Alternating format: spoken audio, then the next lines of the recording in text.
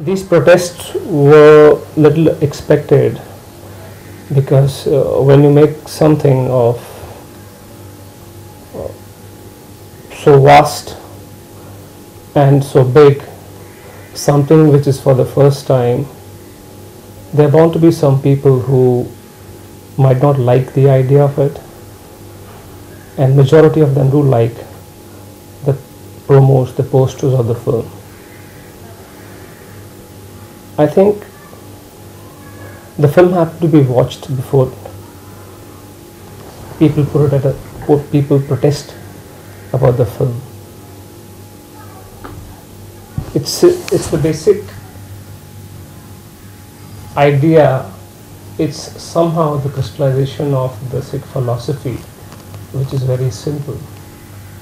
The idea behind the movie is to give or tell people, maybe most of them already know it, the basic crux of Sikh philosophy which we might have forgotten. That is, believe in one God, and the basic principles of Guru Nanak, of basic principles of Guru Nanak's core philosophy, which he had travelled long time and spread, is kirt karo. That is, you work hard. A Vand Chako, that is, you simply whatever you work, you earn, you share. That is how somehow the inception of the Langar community came in. And Naam Japo, that is, recite his name, keep his name in mind. It is very simple philosophy which we try to say. I don't think this simple philosophy, which might help younger generation to know what Sikh philosophy is all about, calls for protest. I want to know that how it started, how the whole scenario of the film started. See, the basic, we had to start, there was no reference for any pre-Mughal film because it's based in 14th, 15th century. So a lot of research work had to go in.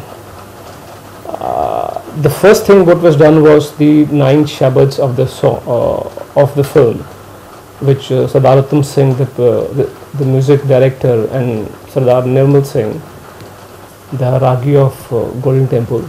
So together they composed those 9 shabads, which actually was an inspiration for me to look into the film, to give a spiritual feel to the film. That was a huge pillars to make that film. What was also the major issue was to create a film in those times, a lot of money had to be spent. And as Guru Nanak had travelled far and wide, we had to shoot in different locations all around the world, all around India. And to go to every place and make a set, shoot over there, it was quite a tedious task. So, but we formed a very good team for it. Can you describe the team which worked with you in this great venture? When we started shooting, I thought I need a robust team which can work really hard and long hours. Few of them were from my previous film, Soch Lo. So I need extensive work on my costumes and my production design and on my makeup, as we couldn't afford the prosthetic makeup from abroad. So we had gotten board the Priti Shields and Clover Wharton. We got on board Priti Shield and Clover Wharton on the film. And for costumes we hired Payal Saluja. She's a veteran. She's got a very busy and from NID. Payal Saluja, she was